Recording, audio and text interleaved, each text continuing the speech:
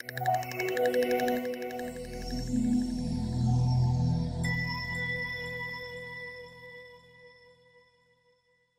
right, today I want us to do calculus. It is important that whatever we do in mathematics, we should do it with understanding. Therefore, it is important to understand why calculus was introduced, because we could have done gradient using the traditional methods. Just before we go to calculus, I want us to look at this one. If I have a graph like this, y is equals to mx plus c. What type of a graph is that? It's nothing else but a straight line graph. If I'm required to sketch that graph, if I'm required to find the equation of that graph, I would actually be required to find two things. Number one, the gradient and the y-intercept. Before we go to calculus, I want us to understand more about the gradient. What is m? What is the gradient? Remember that gradient is nothing else but the slope, or we can just call it m, which is the change in y over change in x. I want you to notice what I'm writing there. Change in y over change in x, which is nothing else but the gradient. If I'm given 2 points, I will use the equation y2 minus y1 over x2 minus x1. So when we do calculus, we need to understand more about the gradient. It is also important, I'm just unpacking the gradient here. It is also important to know that if my gradient is like position 1 and position 2, if it is like position 1, I should know that my gradient is positive. Position 2, I must know that my gradient there will be negative. Suppose I forget, just like me.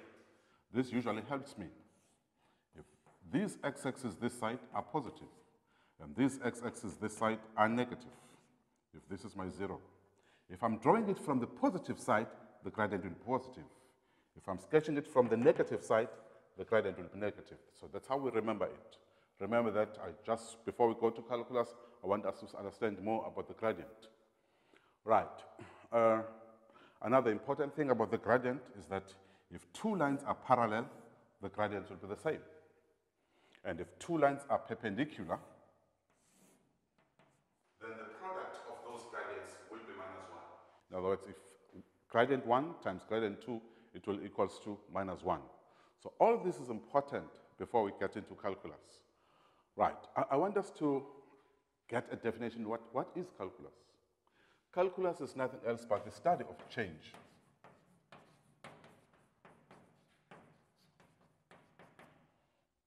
And area.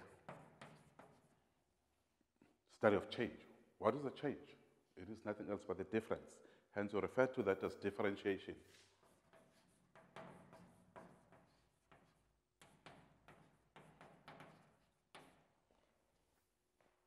And of course, if we go further beyond metric, we'll do integration. But for now, we concentrate on the study of change, the differentiation. It is important to note that calculus is the study of change. I've put this in bold, so for us to concentrate on that word. The word change in your mathematical life, where do you usually see it? Think deeply. Where do you usually see the word change in your mathematics? When you do gradient. It is nothing else but the change in y over change in x. That's exactly what we are studying in calculus. What is change in y over change in x? It is the gradient. So we are actually studying the gradient. So calculus is nothing else but the study of gradient. But we've been doing gradient from grade 8, grade 9, when we're doing straight line graphs. But why calculus then? I want us to look at that. If I've got a graph like this one, let me just take a parabola, for example. If I have a graph like this one, I'm just going to do it anyhow. This is my parabola. And I'm looking for the gradient of this graph. Let me just do it in this way. The gradient between point, if I call this point A here, I will call that one point B. Right. I'm looking for I will look for a gradient of that one. If point A, let me just call this the x coordinate here, let me just call it A. The x coordinate here, I will call it B. If x is A, what will be y? Let's look here. If I have something like this one, let me just take any graph, for example. If I have a graph of f of x is equals to 2x plus 1, and I'm saying to you, x is equals to 1. Find y, the corresponding y value there. How would you go about finding the y value there? Wherever there is x, you will substitute 1. In other words, for me to get y, I will have to look for f of 1, which will then be equal to 2 into 1 plus 1. 2 times 1, it's 2 plus 1, which will be 3. So in other words, for me to get that value of y, I was supposed to find what? F of 1. Because I was told that x is equals to 1. So to find, if I'm given that x is equals to 1, and I'm looking for the value of y, I've got to find the f of 1. Now, let's come back here.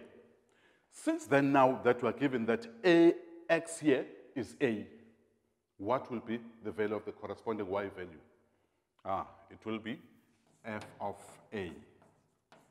It will be f of a. So the coordinates of this point, it is x is a, and y is f of a. Likewise there, if my x is b, what would be y? Y would be f of b. This would give me the average gradient between those 2 points, between point A and B. But we know how to find the equation, we know how to find the gradient when given 2 points. We know that we use the formula that m is equals to y2 minus y1 over x2 minus x1. This is what we do when we're looking for the average gradient. Let's check if we can find it here. Let's call those 2's, let's call these 1's. So this will be x2, this will be y2. Let me close that bracket. So this will be 1's, x1 and y1. Remember that my gradient will then be equals to y2. What is y2 in this particular case? It is f of b minus, what is y1? Yes, it will be here. It will be f of a minus f of a over, what is y2? It will be b minus a. So this formula becomes important when you're looking for the average gradient. This is the formula for the average gradient, and you'll be using a lot in your calculus problems. Take note here.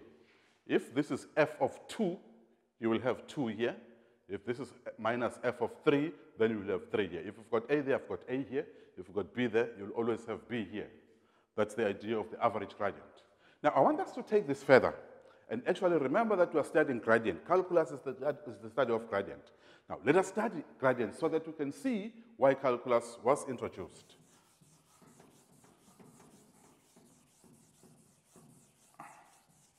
Right, if I have, let me just do it in this way. Let me just have this graph here.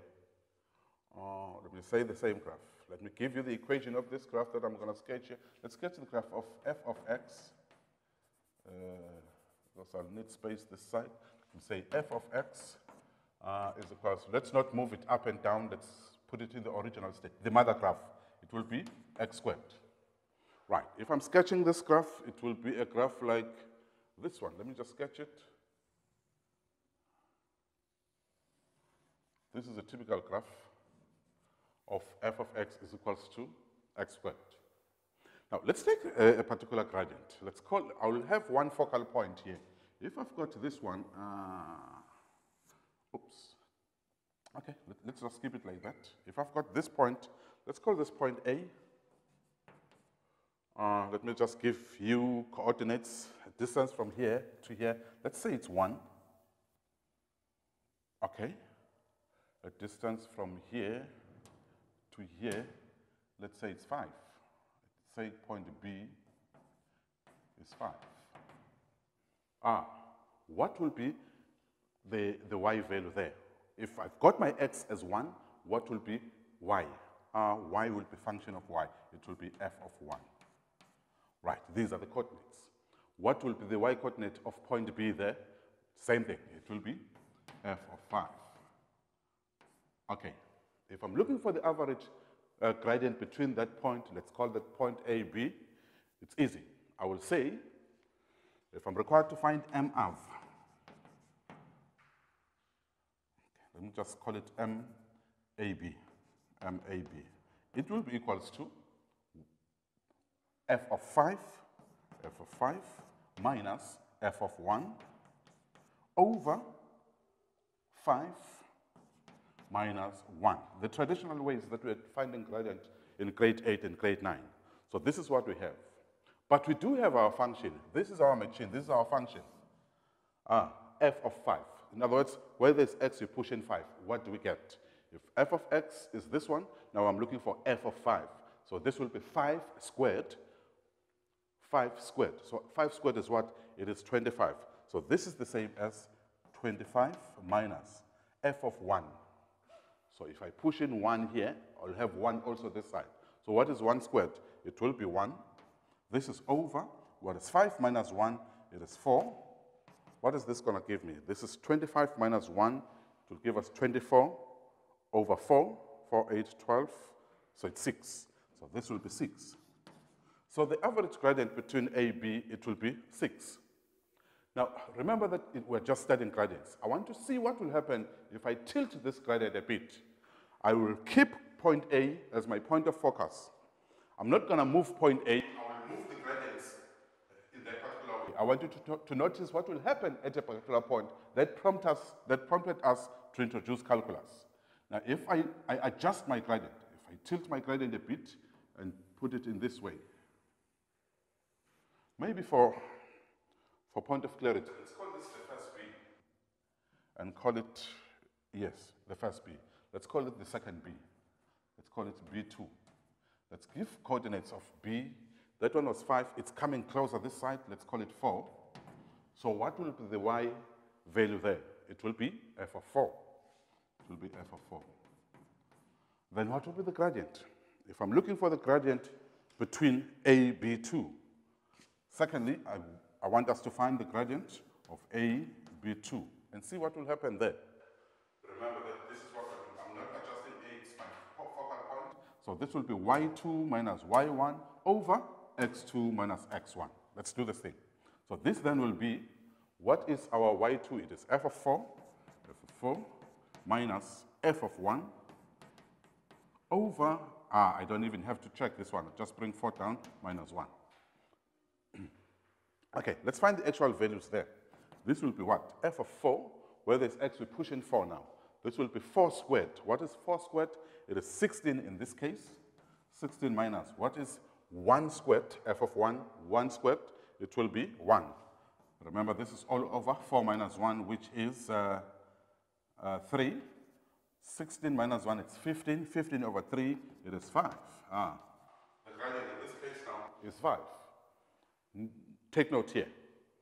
What is happening to this gradient? As I move my gradient, as I twist my line into from B1 to B2, the gradient yami. Take note of that. Let's move on.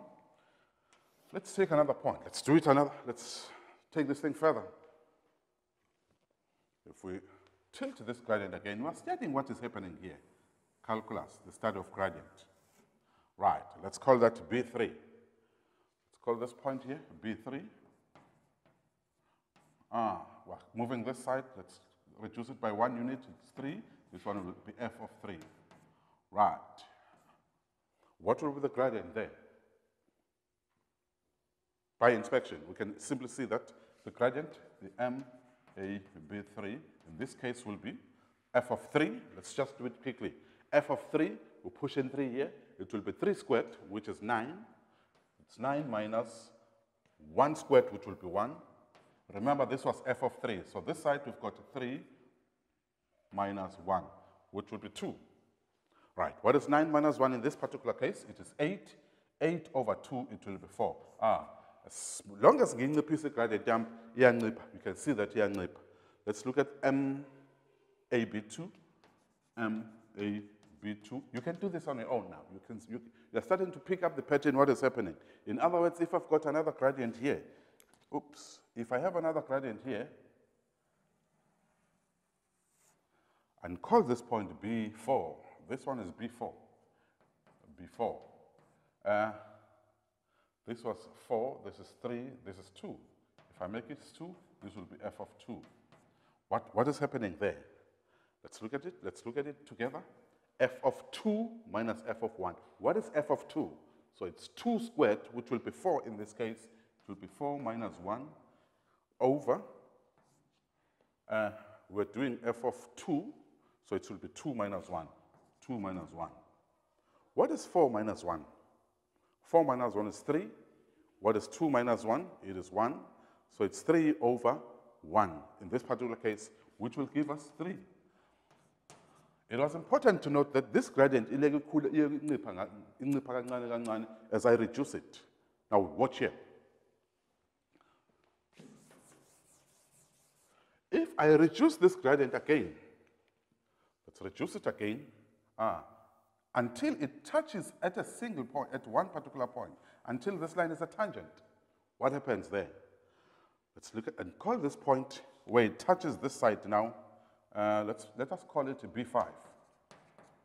F of x wethu 1. So f of x is over f of 1. I'm putting this in a different color. Right, let's do this thing and see what will happen. We said we have this one, gradient m a b5. It will be this one, which is f of 1, minus this other one, which is also f of 1, over, what is x this side? It is 1 minus 1. Let's see what we have there. What is f of 1? If we push in 1 here, we'll have 1. We'll have 1 minus 1. What is 1 minus 1? This gives us 0 over 1 minus 1, 0 again. This is okay. Yes, we can have our numerator as 0. This is okay. But this is a problem, because division by 0 at this level is undefined. So what is this saying to us? This traditional method cannot tell us the gradient at this particular point. That's why calculus was introduced, because calculus is able to find the gradient at that particular point, hence the importance of it. Right. I think we'll break here and move on in the next set.